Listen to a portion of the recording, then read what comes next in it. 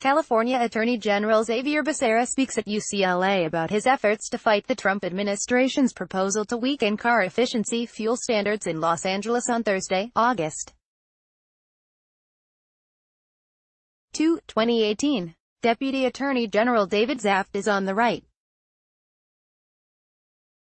AP photo, Brian Melly, Detroit, AP. The Trump administration is overstating claims of auto safety and reduced costs in justifying its proposal to weaken Obama-era fuel economy requirements that were aimed at making cars more fuel efficient. On Thursday, the Environmental Protection Agency and National Highway Traffic Safety Administration urged a freeze of fuel efficiency standards at 2020 levels, rather than toughening them through 2026. Currently, vehicles would have to get around 30 miles per gallon in real-world driving by 2020. The agencies contend that freezing standards would make roads significantly safer, but auto experts say the administration's claims stretch credulity. A look at the claims. EPA and NHTSA. The administration is focused on correcting the current standards that restrict the American people from being able to afford newer vehicles with more advanced safety features, better fuel economy, and associated environmental benefits. News release Thursday. NHTSA Deputy Administrator Heidi King added at a news briefing that if the Obama EPA's standards are left in place, they will raise the average cost of vehicles by $2,340 through 2025. The price increase would deter people from replacing older cars, keeping more of them on the road. Without the increase, more people could afford to replace older vehicles with newer ones that are safer and pollute less. The facts. The agencies are overstating the impact of potential price increases. Auto industry experts say vehicle prices already are on the rise because people are switching from cars to more expensive trucks and SUVs. They're willingly paying more, pushing the average price to a record $35,000 this year. Even if higher mileage requirements raise prices by $2,340, they say it won't deter many people from buying new vehicles. Most people buy based on the monthly payment, analysts say.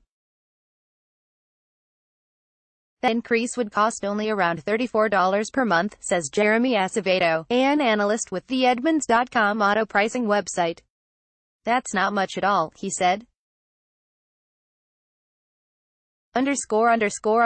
EPA, citing potential benefits from freezing mileage standards, increased vehicle affordability leading to increased driving of newer, safer, more efficient and cleaner vehicles, over 12,000 fewer crash fatalities over the lifetimes of all vehicles built through model year 2029.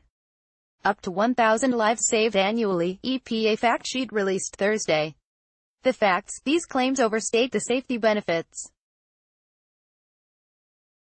While newer vehicles are safer due to better engineering and safety features such as more airbags, automatic emergency braking and blind spot detection, auto safety experts say the difference between vehicles made 10 years ago and now isn't that huge, and the number of lives saved can't really be calculated.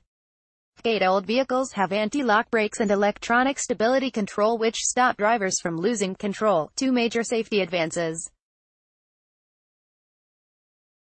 Vehicles with reduced mass actually can be safer because newer metals can be stronger than heavier steel. The car I traded in 2 cars ago already had anti-lock brakes and electronic stability control, said Giorgio Rizzoni, an engineering professor and director of the Center for Automotive Research at Ohio State University.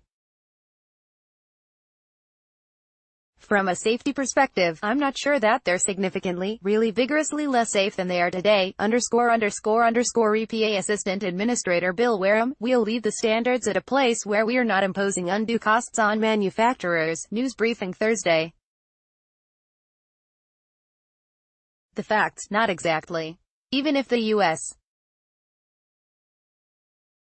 freezes its mileage requirements, the European Union, China, Japan and other nations will continue to increase theirs, which already are more stringent.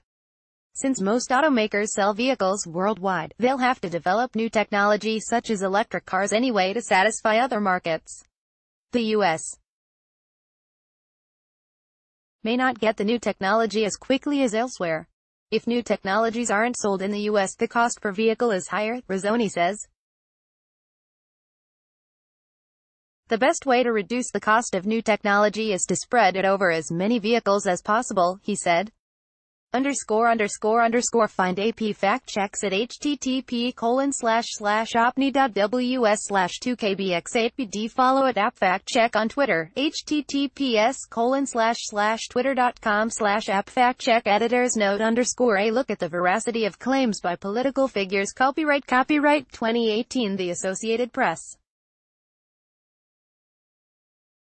All rights reserved. This material may not be published, broadcast, written or redistributed.